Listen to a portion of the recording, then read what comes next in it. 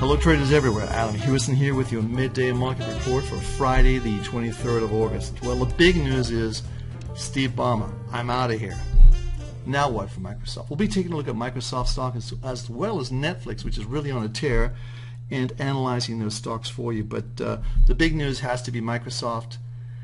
A moribund stock. It hasn't gone anywhere in 10 years, and I think today's action based on what Mr. Ballmer is doing is, well, it is what it is. So let's go right to that portfolio now. Let's take a look at Microsoft, the stock itself. You see we had a couple of green ones, but look at the red one right here. Not a good sign for Microsoft.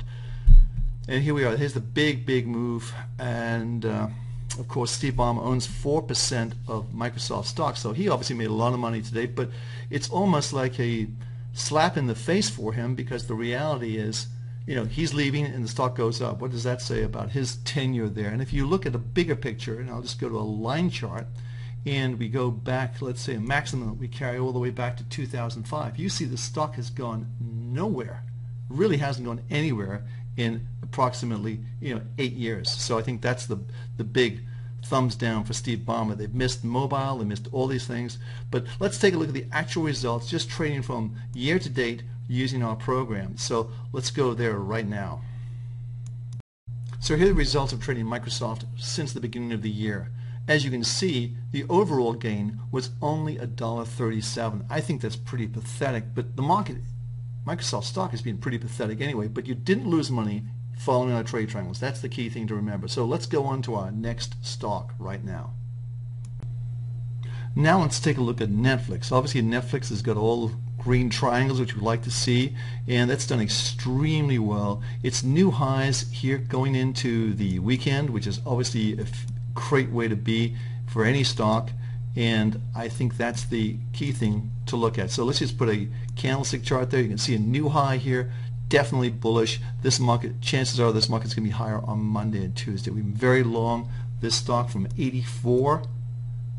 That's 84.95. That's our signal that we first had, and I go scope this out a couple of years, you probably see it, and there it is right there back in December, and that is catching the big move. And of course we've had a couple of other moves in here. The last one came at $235. That was $41 ago, doing very well with Netflix. Love this company. So let's go to our next market and go back to our portfolio, and let's look at the Dow, and we'll go back to just a 6-month chart so you'll see very clearly. So the Dow is beginning to level out. We thought it would be. There's a little over 61% retracement. It's going to close, unless it's a strong rally, a little lower for the week, but nonetheless it looks as though it's beginning to flatten out, which is what we want to see. We have a minus 60, which is a trading range, and I think that's what we have to view as sort of steady to building a base to go higher. Much the same way with the S&P 500, beginning to make that turn. We close over,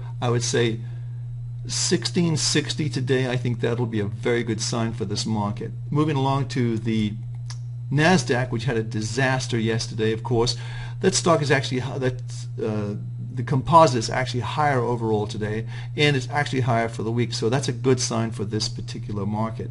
Moving along to crude oil. Crude oil has had a nice big up day. We still think this key level right here around the 6108 level is the key. Close over that level and we're off to the races. This market is going to close, I think, pretty close to unchanged to higher for the week. So we like this market longer term.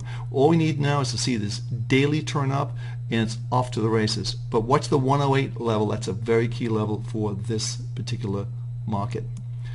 The euro dollar is closing higher, close higher for the week, meaning the dollar's not doing too well, and the general trend is still positive for this overall. Short term, a little bit of softness. We're still plus 85, so the general trend is still very, very good for this. So that's it for this week. We'll be back next week on Monday. I hope you all have a great weekend. Watch Netflix. It should be strong on Monday. Microsoft, vote on our blog and let us know what you think of Microsoft, and would you buy it, sell it, or short it. So we'll see you Monday. Have a great weekend, everyone. You can find Adam Hewison as a regular contributor on Bloomberg, Business News Network, CNBC, and Fox Business News.